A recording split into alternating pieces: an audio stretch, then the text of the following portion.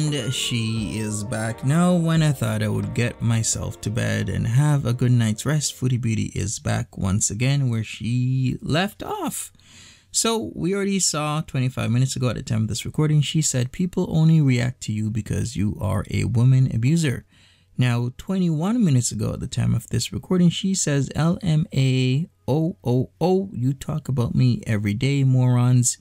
You have no case, haha, as if that's how it actually works. Foodie Beauty, 16 minutes ago at the time of this recording, says, Doo-doo, I would rather screw the blue pot on my Porsche than ever touch you again. You and Natter are deviants. Foodie Beauty, where are you going with this? 13 minutes ago, S-Jam is a better man than you because he doesn't abuse women. Well, the thing, Foodie Beauty, you abused him by dragging his name unnecessarily through the mud, saying certain things about him that were not true just because it was helping you in your specific situation, because you didn't want people to think that you actually were meeting up with him, or was meeting up with him, I should say, rather, when in fact in reality you were.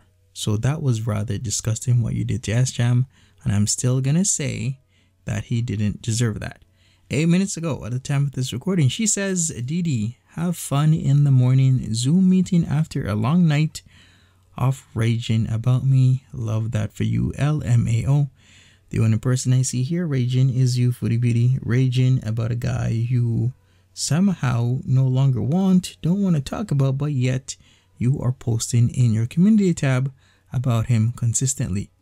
7 minutes ago at the time of this recording, praying mantis.